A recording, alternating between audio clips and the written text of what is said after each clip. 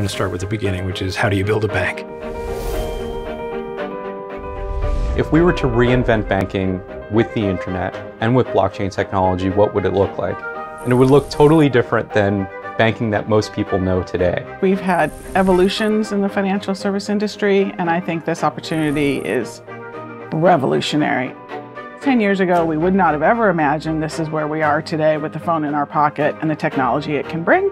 I see that as a great example of what digital assets can do.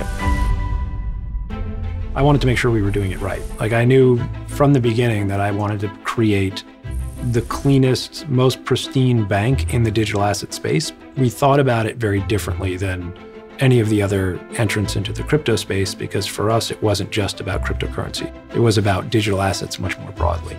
And then you have all these new areas like cryptocurrencies, which are expanding the universe of asset classes. Protego has created the most advanced custody solution for digital assets in the market. Protego has got great security, and they work with the OCC very closely to make sure that they're helping them to understand what it takes to secure information in this environment.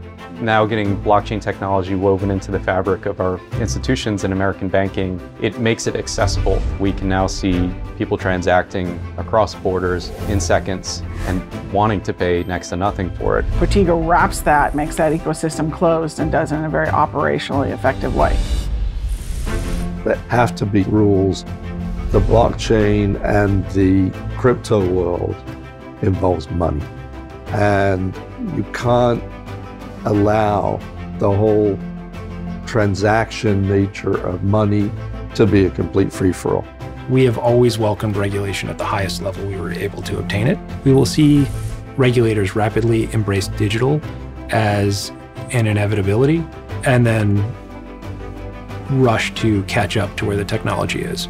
We are helping to set the bar for how other companies are going to be evaluated as far as how they safely and securely take custody of digital assets. We are a bank that is purpose-built for digital assets. So we don't have 50 or more years of legacy technology that we're struggling to integrate. We have new and modern systems that are specifically designed for immutable transactions.